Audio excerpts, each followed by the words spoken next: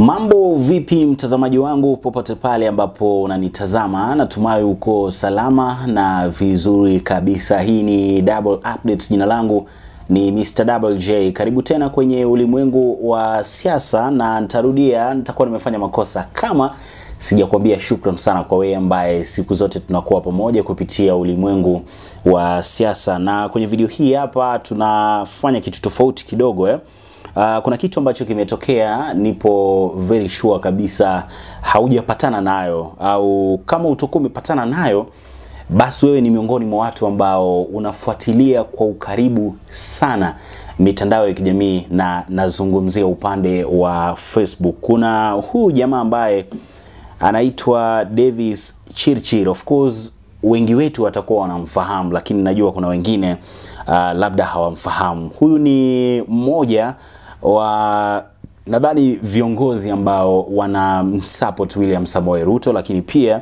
anajulikana kwenye masuala haya ya IT na vitu kama hivyo. Sasa ndo kama umekuwa ukifuatilia kwa makini kabisa vita za IT na nini, basi huyu ndo anajulikana kama haka. Kwa upande ule mwingine sijui ni kwa sababu gani, sijaona ni kitu kipi ambacho amefanya, lakini ndo hivyo, ndo profile yake kwa ufupi kabisa, kwa kawaida kwa mtu ambaye labda hajamfahamu. Huyu Davis Chirchir, nikwambie alichokifanya siku ya leo, najua hata naibu wa rais au mkubwa wake ambaye ni William Samoei Ruto, president elect, akiona sijui ataichukuliaje. Lakini pia kupitia Davis Chirchir tulishaambiwa kwamba ndo kama microphone ya naibu wa rais William Ruto, yani chochote ambacho anasema au miongoni mwa vitu ambavyo anaviandika labda kwenye mitandao ya kijamii, basi unakuta kwamba inatoka afisi kuu. Unanielewa mtazamaji?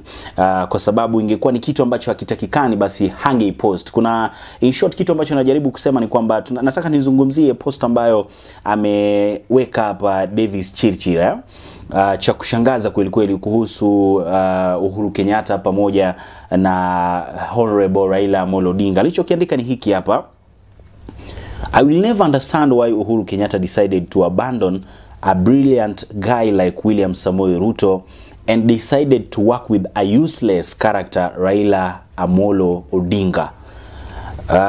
Na nitarudia tena, I will never understand why Uhuru Kenyatta decided to abandon a brilliant guy like William Samoei Ruto and decided to work with a useless character like Raila Amolo Odinga. Sasa nadhani umeielewa hii point. Ambacho kinaendelea kwenye hii post hapa ni kwamba Davis Chirchir anajiuliza kwamba hajawahi kuelewa na hatawahi kuelewa ni kwa sababu gani rais wetu Uhuru Kenyatta alichagua kumwacha mtu ambaye ana akili timamu na ni mtu ambaye ana uwezo mkubwa ambaye ni William Ruto, na akachagua mtu ambaye sio kitu, yani Raila Amolo Odinga, yani a useless person. Ni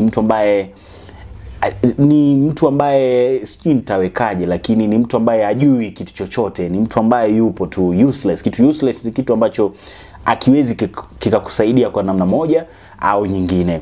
Lakini jamaa amejipata pabaya sana baada ya post hii hapa, ikabidi akimbie kidogo kwa sababu sio mchezo. Na nimeona pia na mashabiki au wafuasi wa William Samoei Ruto wamemshambulia kweli kweli. Wachana na wafuasi wa Raila Amolo Odinga, wafuasi wao wenyewe, wafuasi wa William Samoei Ruto wamemkimbiza kweli kweli. Sijui amejificha wapi huyu Davis Chirchir. Kwanza kabisa, kabla sija kuonyesha ni namna gani amekimbizwa na comments ambazo amezipata, hii ni post ambayo ina zaidi ya likes 6,000 na comments 3,000. Ina maana kwamba watu wanaizungumzia sana post hii hapa. Wacha niseme hivi, licha kwamba kuna utimu kwenye siasa na vitu kama hivi, nadhani heshima fulani inafaa iwekwe. Unanielewa mtazamaji? Kuna boda fulani, kuna mipaka fulani ambayo tukivuka haiwi tamu tena. Siasa inakaa kitu ambacho sio poa. Kuna mipaka, kuna line fulani ambapo tukipita sasa inakuwa ni kitu kibaya. Haujakatazwa kusupport mtu fulani. Nadhani hivi ni vitu ambavyo Raila Amolo Odinga alivitetea kweli kweli, issue ya kila mtu kuwa na freedom, kuwa na party ambayo anahisi kwamba ndo roho yake ipo na vitu kama hivyo. So nadhani kupitia Raila nadhani ndo leo Davis Chirchir anaona UDA ambayo inaongozwa na William Samoei Ruto. Kwa hiyo sijakutana na point ambayo inadhihirisha kweli Raila Amolo Odinga ni useless. Kwa watu ambao wana heshima yao kubwa sana dunia nzima, nadhani Raila Amolo Odinga East Africa hawezi akakosa kwenye list, kwa sababu ni miongoni mwa watu ambao wamepigania vitu vingi, wamepata nafasi nyingi sana. Kama angekuwa useless leo hii, hata hii post Davis Chirchir hangeweka, kwa sababu freedom na nini imefanya mpaka hii freedom ambayo Raila Amolo Odinga alipigania na ndo baada anaendelea kupigania. Nadhani Davis Chirchir anaitumia vibaya sana kumuita Raila Amolo Odinga useless. Nadhani ndo mistake kubwa sana shai kufanya huyu jamaa. Ni mtu mzima, na napoweka post kama hizi hapa kuna watu ambao wanazitazama, kuna vijana, kuna watoto. Tayari unaweka chuki kwa watu ambao wanampenda Raila Amolo Odinga, unataka wakuchukie kwa lazima, na ni kitu ambacho sio poa. Sisi ni wa Kenya. Nadhani William Samoei Ruto ni Mkenya, Raila ni Mkenya. Sidhani kama kuna mtu ambaye ni useless. Sidhani kama Raila ni useless, sidhani kama William Samoei Ruto ni useless. Wote ni viongozi wetu, na nadhani kila mtu ana nafasi yake, kila mtu ana umuhimu wake. Deputy President William Ruto amekuepo kwa kipindi cha miaka 10. Amefanya vya kwake, japokuwa kuna ubaya wake, ni binadamu wa kawaida. Raila Amolo Odinga same, ni binadamu wa kawaida, kuna uzuri wake, kuna ubaya wake, lakini inapofikia mpaka tunaitana useless na vitu kama hivyo, nadhani ni vitu ambavyo hatufai kuona, kwa sababu huyu ni kiongozi na ni mtu ambaye anadai kwamba anamsupport mtu ambaye ana uwezo wa kufanya vitu vikubwa, ambaye ni William Samoei Ruto. Na shangaa sana ni kwa sababu gani hajaitoa post hii hapa, na niko very sure William Samoei Ruto atakuwa ameiona, kwa sababu ni watu wake wa karibu, ni kama vijana wake ambao wanafanya nao kazi. Na kama William Samoei Ruto ni mtu ambaye ana preach peace kanisani na nini, sijajua ni kwa sababu gani anakubalia hawa vijana wake watamke maneno haya au waweke maandishi haya katika mitandao ya kijamii, sehemu ambapo watu wanaangalia kwa jicho lingine tofauti sana. Nadhani maneno haya kidogo yatakuja kumsulubisha bwana huyu hapa Davis Chirchir. Sasa amini usiamini, nataka nikusomee comments za watu ambao ni wa UDA kabisa, lakini hawajafurahia kitu ambacho amekisema huyu Chirchir siku ya leo. Kuna mwingine hapa anaitwa JBs ya JBs anasema, Chirchir, I'm Ruto's staunch supporter, but please never dare call someone useless. Everyone has a purpose in this life. Okay? Kuna mwingine hapa anaitwa KIMEUMANA. Yeye ameambia Chirchir kwamba, with all due respect, let's not call anyone names. Raila has been a very instrumental person in this country. He fought for democracy, and while in opposition, he made sure that the government delivered. He deserves respect. Okay, kuna mwingine hapa anaitwa Emily. Yeye amesema kwamba, as much as I'm a hustler, die hard, kindly let's give some respect to that old man. We may differ in politics, but might not be no use. We can let him retire peacefully.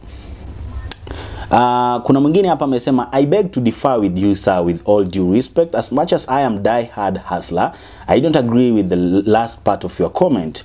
True, we wanted Dr. William Samoei Ruto is the 5th, but vilification